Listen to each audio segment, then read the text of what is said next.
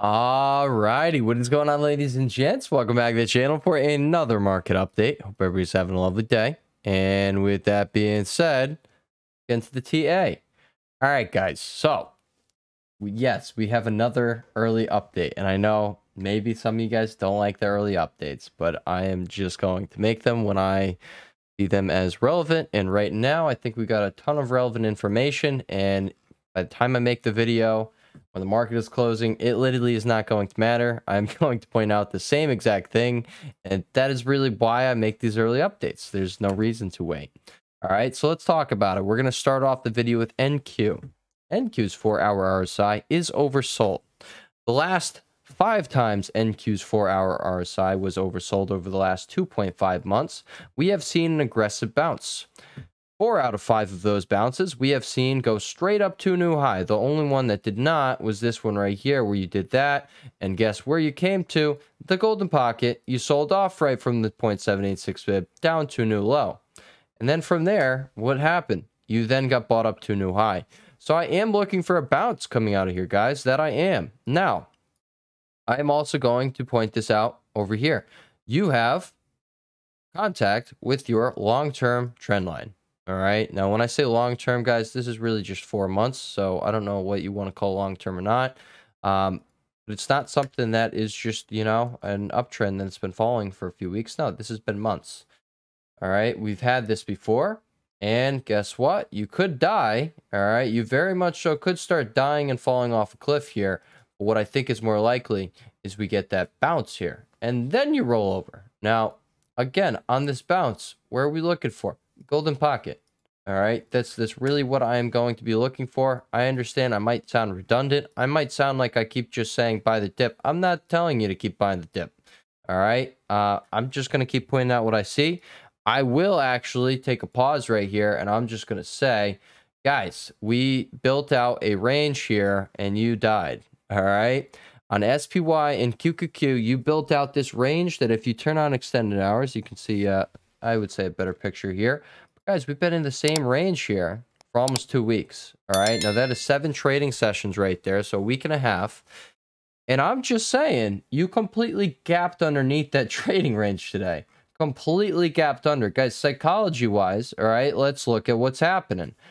You now had every single possible buyer in this 2-week, 1.5-week range up here is now underwater. They're probably going to sell when you come back up. So I am just going to share my opinion there. All right, I understand. Yeah, I've been bullish, but guys, you just kind of gapped under here. Yes, I'm looking for a bounce, but I am not going to act like this is a bullish look. No, you just gapped underneath a week and a half long trading range on SPY and QQQ, and now everyone's underwater. So this is either going to be the biggest bear trap we've seen in quite some time. Like over here, you lost support. Oh, you came back up, lost support. Came back up. All right, so it's either going to be the biggest bear trap we've seen in a very long time, or no, we are starting to roll over. There's no reason you should have had this big, fat, nasty 1% gap down underneath a range like that, unless this was to, be a bull trap. So it was a bull trap. I will not deny. I did not see that coming, but there is that. All right, but back over here to NQ. What are we watching for? Well, first of all, you're at support right now. You're at this trend line support right now. Your 4-hour RSI is starting to turn back up right now. And yeah, I think you do get a bounce here. I also will put this one there. All right. If you are really going to take this whole move from here to here, this is in the golden pocket. We have confluence going on here. That's what I'm getting at. That's why I said I was recording the video early. Guys, I'm going to point out the same exact things in the video later, and by that time maybe it is too late and you've seen this price start coming up here, and boom, all of a sudden you're back testing this level right here at 18,375. All right, well, it's 7.8, but there's that. Now, what am I open to? All right, what scenario here am I open to? Well, if we truly are going to be rolling over, and this is the start of the decline, which I'm just going to point out, we do not have something like right here. If we're going to follow this exact same sequence, we're right here. You're right here. You're not right here. I understand that's where the 4-hour RSI is oversold, and that's why I'm at least looking for, we're going to call it a 1.5% bounce. This is a 1.7% bounce. You hit your low right here. All right, you had the bullish divergence. You hit oversold territory right here. You went a little lower. Then you had this bounce. All right, so we're looking for, we'll call it a 1% bounce. We're looking for at least a 1% bounce. And then you can continue rolling over.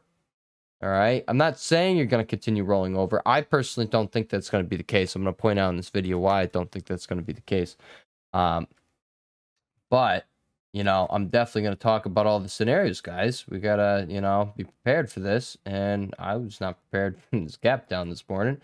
But, yeah, I hate to say it, but I really just want to buy this dip, specifically on NVIDIA and Meta. I tried buying the dip on Meta this morning, and the thing just kind of took off without me. All right, but yeah, 500C, 419 expiration. I think you're going to do real well on Meta from down here. You come over here to NVIDIA. Guys, NVIDIA is down at the buying opportunity that we pointed out in the weekly update, as well as last week. We're saying, like, hey, all right, this is it. But, like, if you come down here, this is really where you want to be taking your shot long on here. We're just going to put a circle here somewhere in this zone. All right, 4-hour RSI has not stayed oversold for years. All right. Well, actually, can we say years? When did this thing start ripping? I think at this point now has been years. All right, guys, a year and a half. All right. Regardless, this thing is the beast, and this thing provides buying opportunities when it is oversold. The last opportunity you got just like this one was right before earnings, and yes, you did tank after hours during earnings, and then you ripped faces. All right. Thing could go a little lower from here. It can come down here to 860. All right, the bottom of your demand zone. It could even come down here to support 842. But I do think that is going to be a quick move if it does decide to do that, and then I think it's going to go boop. All right, so it would be like boop, boop, something like that. All right. So, yeah, I honestly just kind of want to buy the dip massively heavy. All right, any loss, I kind of just want to cover with some dated calls here on Meta and NVIDIA. That's kind of my my game plan here of how I'm going to come out of this perfectly fine. It's just like, hey, all right, grab some dated calls, have those run 100, 150%, and yeah, you're going to be all in the clear, guys. You'll be all in the clear. I'll be all in the clear. All right, but right down here, guys, this is not something you're going to see, you know. If the market is going to keep dying, it's probably going to do this and then rip back up. All right. Now, I don't know how high you rip on this next bounce. We'll just draw that arrow straight into the golden pocket. 933. That's what we're looking for on this rip. Then you come over here to Meta, guys. Meta is something that continuously, all right, just like NVIDIA, gets bought up off of these oversold levels. You got to go all the way back to October 2022 to find that that was not the case. So as long as you did buy enough time on these, you know, moves down here, you got your nice entries right down here, 482. I think this is a valid entry right here on Meta. Yeah, I think you're gonna have a good time. There's that. Fortunately, guys, AMD is not having a good time, and quite frankly, I'll just say I was wrong on this one. I will just say I was wrong. All right, I did think this thing was going to be, I thought it was going to be doing some things. And no, it is not. It is literally gone sideways for half a month. And yeah, you did not get the buyer stepping in like I did think was going to be the case. So, you know, I'll admit that one. This was not easy. It's not easy. But yeah, all right, there's that. Honestly, we haven't seen the tides turn yet. I was thinking this day was going to do right there, and then today hit. So I don't know about that one. But no, I'm still going to highlight the crap out of NVIDIA right here, and then Meta down here. I'm definitely going to be highlighting that coin. You already got your opportunity this morning. But, you know, obviously, glorious buying opportunity if you do get down here back into your demand zone. But if you guys just put on the golden pocket, this is why we stress the golden pocket so much here on this channel. It is something that continuously works across the board on a wide array of tickers. All right. So that is pretty much all I got for you today. I do want to point out some individual tickers. And actually, before I go any further on those individual tickers, I want to point out Mr. VIX. If you're not new here to the channel, that you understand at this point in time, that when VIX's daily RSI gets up to 65, your boy Henry on this channel will be saying, guys, all right, downside is limited. We're looking for that bounce on SPY and SPX. Why? Because unless you're crashing every single time, you do not spend more than a few trading sessions above that 65 level in the RSI, which means downside is limited. We're not looking for, this thing to continue just selling off, and we're looking for VIX to cool off. And then if you want to keep shorting after it cools off, there you go. There's going to be the opportunity getting presented to you.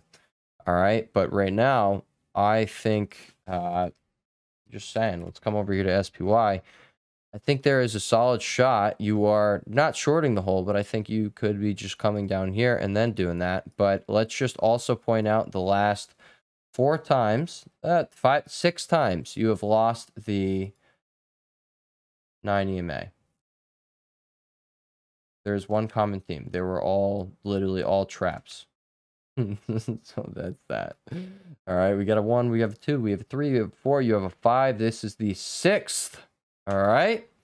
All of them prove to be traps. Do you guys want to see something? Boom. Oh, you think today is special? No. You got a 1.5% gap down right there. Oh, you think today is special? No. You got a 1.3% move right there. Oh, again, you think today was special? No. You pretty much did the same thing over there. All right. I understand it was pretty aggressive. But at the same time, we've literally seen this before, and I'm sure you're going to see a lot of people getting really bearish. And I'm just going to tell you, guys, if you're a bear, you're looking for this. Oh, Jesus, you're not looking for that. But, you were looking for this. And for that bounce, wherever that's going to be, maybe come up here to the golden pocket, get some sellers stepping in there, and boom, bop, bing, boop, pow, then you're on your way to the downside. But right now, I don't think you're going to be on your way to the downside. Like, this could be the start, all right? You lost this. Guess what? You're currently trendless, so there's that. We are in a whole sloppy market, honestly. I'm going to be completely honest. I've not been having the best time in this sloppy market. And I would like to take a step back and really just, hey, risk off mode, like a whole full-on risk off mode. Let's just wait for the next set of glorious setups to come around to us. Because quite frankly, this is a mess. What is this? It's trendless. You finally did end up coming down to the 518.22 level that we were watching for, but now it's trendless. All right. I don't want to buy that dip. I'm going to tell you right here, QQQ. This could just be a higher low here on the weekly time frame, but yeah, I'm not going to say this is a pretty look. It's just not. You're literally in the same exact trading range for quite some time now. 6 weeks. All right. 6, 1, a 2, a 3, a 4, a 5, a 6. This is the 6th week. You're still above that 9 EMA. So like I can't justify flipping bearish. You just can't do it. You can't do it. But there will be a time, guys. I swear there will be a time, but it's much more likely you're going to get buyers stepping in here. And then boom, you get bought up to that golden pocket. And then you see the sell-off continue. I just don't think right now is the place that, shorts are going to have the best time. I think if you were sitting there with a swing short position, I think you might have opened up with, 50 to 100%, depending how much time you had on that. But that was the move you were trying to catch as a bear. You're not trying to see this thing undercut this low. Maybe it does undercut this low, but with all likelihood, you're going to get buyers stepping in here. If you take out 463.30, that is when we're going to look for the low of this candlestick, which is going to be 432.74. If you can finally take out 432.74, that is when, boom, yes, we have this absolute massive, massive gap sitting over here. What is this gap from, you ask? NVIDIA. All right, NVIDIA. Will NVIDIA's gap ever fill? No. I'm just going to blatantly put that one out there. No, it will never fill. It's not going to happen. None of NVIDIA's earnings gaps are ever going to fill. The thing is probably just going to keep going. Do you really think this thing's going to return down to these levels? It could. All right? It could. And all the people who are saying, oh, it's a bubble, you're going to be right. All right? But I think you're wrong. And I don't think it's coming back down here. I'm going to be so honest on that one. Let's look at it this way. Did it ever come back down here? The rip started. This whole rip started here. Okay? You guys actually want to see something pretty cool? Golden pocket. I'm going to use the weekly time frame. All right? Golden pocket. Guess what? It never returned back down there. Well, let's see this. Okay. That is a 70% move going from there to where the rip started. It did not do that. Instead, it just kind of held its gains. I do think that's going to be the case. I literally think you're never coming back down to these prices again. All right. Like, you have to see a full-on market crash. You have to see everyone lose faith in the beast himself, and this thing will finally come down. But if it ever does come back down, where are we just going to look for at the bottom? Right around here. All right, the previous trading range. This is clear as day where you've had a lot of the move. I can guarantee. All right. Let's actually not guarantee it. Let's just show you. All right. Right there. See this volume spike here in this range. All right. See how there's no volume there? Well, slice like butter. All right. If you ever do see faith get lost in the beast himself, yes, this will slice like butter. All right. If you lose this range, this will slice like butter up until this point right here. See how you had this big week right there? All right. Well, right here, this is where you have your volume support. Okay. This is straight up where the action is going to be. So if you ever come back down, you're just going to find buyers there. All right. You got like pretty much nothing going on up here. Clearly do have something going on where you are right now. Why? Because that's the perfect spot. That is the perfect spot to be buying said dip. Okay. My opinion. All right, guys. PLTR. Right over here. Break and retest. Take this ugly thing off of my chart. This is why I don't keep it on the chart. I like a clean chart. I definitely do. Daily RSI is getting down to oversold territory. The 4-hour RSI is in oversold territory. Right as you come and you backtest that, if you do not find buyers stepping in right here, then I'm looking for buyers to step up in the golden pocket. But I think it's much more likely they'll step up here or move back up here to test this neckline. All right, that would be 23.43. That is the level we are going to be paying attention to on this bounce. All right, I already did mention coin. You're stepping up, or you have buyers stepping up inside of the golden pocket right now. That is a good look. Obviously, I already did mention Meta. I already did mention NVIDIA. I already told you that AMD is, what the heck is this thing doing? No idea. It's clearly not shining right now. It is clear as day not shining. QQQ, all right, you're in the golden pocket. So I'm not going to say it's a trade idea, but I'm definitely going to tell you right now, if you're looking to long the thing, it's in the golden pocket. That's where you want to be doing it. NQ is on that uptrend. You have dual support. You got trend line support, you got horizontal support, you got golden pocket support. You got the 4-hour RSI being oversold. We're not going to call that support. I know you probably thought I was going to say it. We're not going to do it. You have coming over here to Microsoft. What's going on over here? Oh, you're coming back into your uptrend. All right, you're coming into the uptrend. That uptrend aligns with the golden pocket. All right, if you aggressively sell down, I'm just going to be looking for this 4-hour RSI to get down to where it usually bounces, right over here. And then I'm going to be looking for a bounce. Okay, so I'm actually going to there we go. No, I put the wrong alert. Well, this alert does not work. I'm just letting you know. Spot them with your eyes. Do not look for that. All right. So we have our thing right there. We're going to make... No. Stop that. Stop that. Don't you do that. All right. I need to be able to drag it. Oh, it's going to do it again. Okay, no. Dude, stop doing that. Thing is really getting on my nerves right here. Crossing. Where's the value?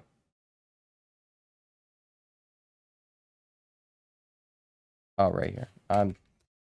That was a brain dead moment right there. I was looking for the value, right? Is it gonna hit on me again for absolutely no reason at all? No, it's not. Okay, that's cool. All right, I'm gonna set it right there, and that would align with that, and I will choose the high there. All right, guys. So we will know if Microsoft is coming down, and it's probably going to be looking like it's right here around this 415 level. And that means the 4-hour RSI will be in the same spot that it has been getting these bounces on. Yes, it can go lower, but this bounce, that is what I'm talking about right now. All right, this bounce, that is what I'm talking about right now. And then you're going to get the big old bounce. but you know, as you see, it likes to dance around. So yeah, just put it on your radar. At the uptrend, golden pocket, 4-hour RSI down there. You like it?